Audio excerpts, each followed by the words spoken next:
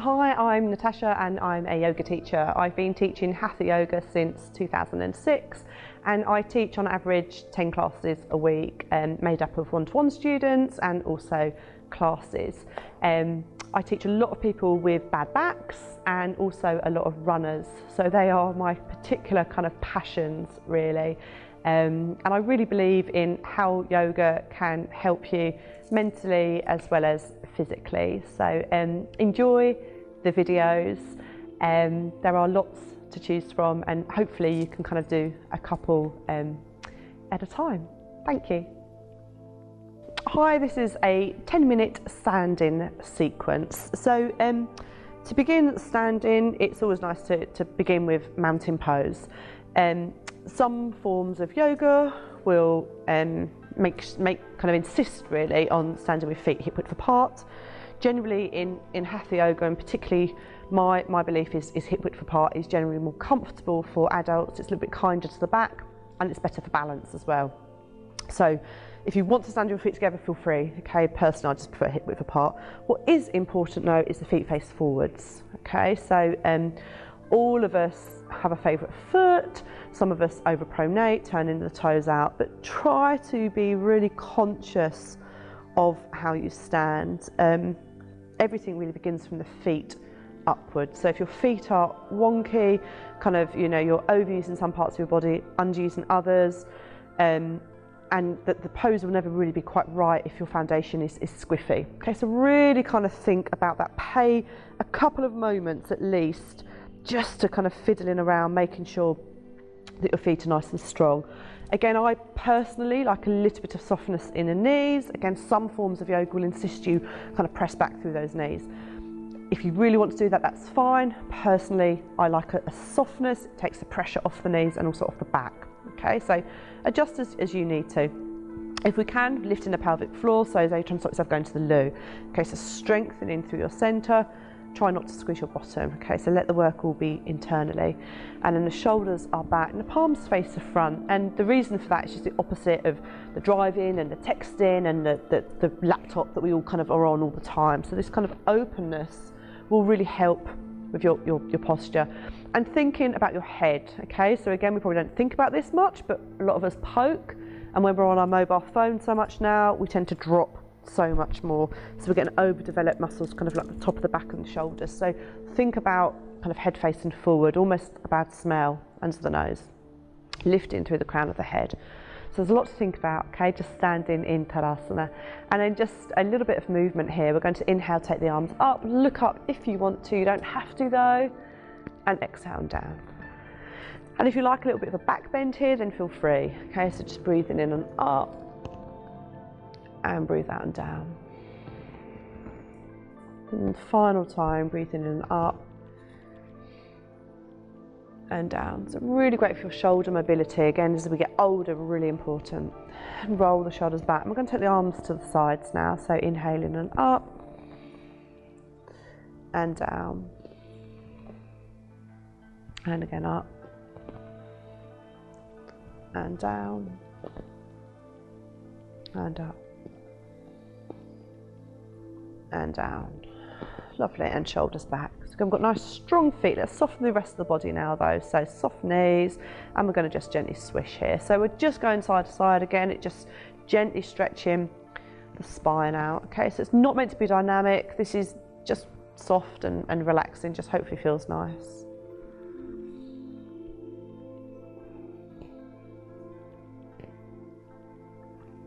Good, and then back into centre. And we are going to now make the stretches a little bit stronger. So we're going to come into ragdoll first of all. Okay, so stretching the backs of the legs here. So we're going to inhale, taking the arms up, look up if you want to, and exhale and forward. So just let yourself hang. So even if you are super flexible and you can get your hands on the floor, just let it be quite relaxed at first. Maybe hold onto your elbows. The extra weight will help you sink a little bit deeper down. So what I will say to people with this, if it bothers your back, keep softness to your knees. Okay, so listen to your body. You can still stretch your body by keeping your knees soft, but you're protecting your back if necessary. Okay, so straight legs is great, soft legs is equally great. So we're just hanging there, and then maybe to come up with those lovely soft, kind of relaxed knees, relax your arms, keeping the knees bent as we inhale and exhale, trying to roll up slowly. Really nice. And then we're going to come into standing forward bend uttanasana, so a little bit stronger now. So I'll just turn sideways so you can see a little bit better. So here, again, we've got straight legs if possible, but you can bend the knees if you know that you're going to struggle to get your feet flat on the floor. Okay, ideally inhaling, looking up, and then exhaling, maybe stick your bottom out, just helps you hinge at the hips, and then forward. So the hands are on the floor, if possible, spider in your fingers, okay? And maybe having the hands about a foot forward. So again, check your feet are still facing forward, they're not kind of starting to stick out or lift. And then from here, if possible, we're going to lift the chin up. So it begins now to flatten the top of the back. And think about the hips, if you can press back into those hips, then do. Again, this can all be done with your knees soft, it's absolutely fine. Walk the hands in and hold in the back of the ankles or wherever is comfortable, so it might be knees, might even be thighs. Okay, bending your legs as necessary, and then to come out of this, soft knees, and up we come, nice and strong. And taking the legs wide now, so wide leg, standing forward bend. So what we often do in this position is we kind of turn the toes in or out, or we lift the side of the foot. So really thinking here about big toe out to little toe. Okay, think about lifting your pelvic floor, not sticking your bottom out. Okay, so you're really kind of strong and secure. Hands onto the hips, and inhale and exhale and forward here, and then hands down onto the floor. So make sure you feel comfortable with your feet, and I'm going to walk the hands forward slightly. So heels of your hands on the mat, fingers on the floor, and lifting up if you can. Press back into the hips. Again, the knees can be soft if necessary. And then from here, we're going to walk the hands back in, and keeping the right hand on the floor in front, and breathe in and lift in left. Stay with your breath, and exhale, release. And the other side, so left hand on the floor, and lift.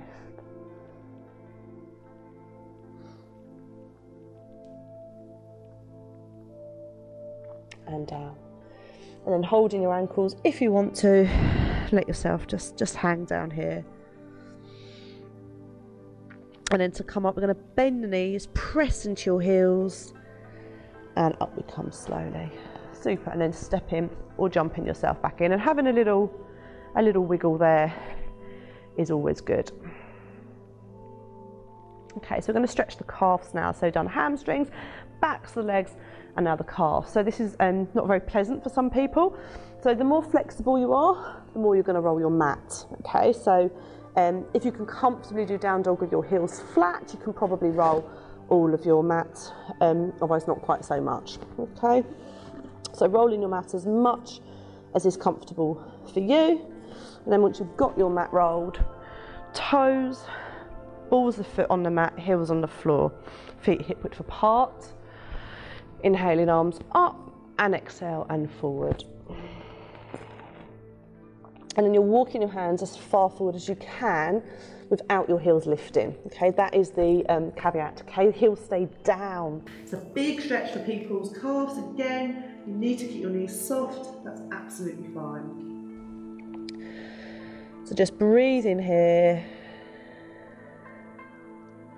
Now when you're ready, lovely soft knees. Walking your hands in, do pause, and up we come again with those knees bent. Really, really important. Unrolling your mat.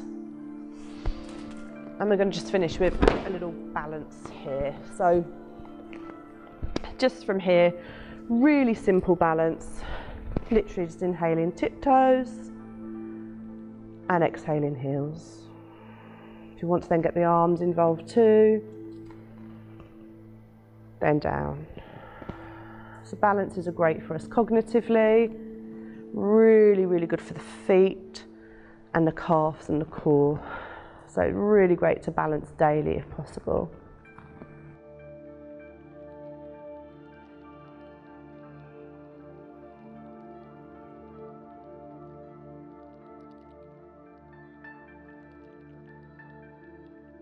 A couple of things will help your balance. One is focusing on a drishti on the floor or something else in the room. And then just kind of continuing there if you want to. Thanks for watching the video. I hope you've enjoyed it. There are quite a few to choose from, so it might be really nice to do a sequence of 3 or 4 each day if you possibly can.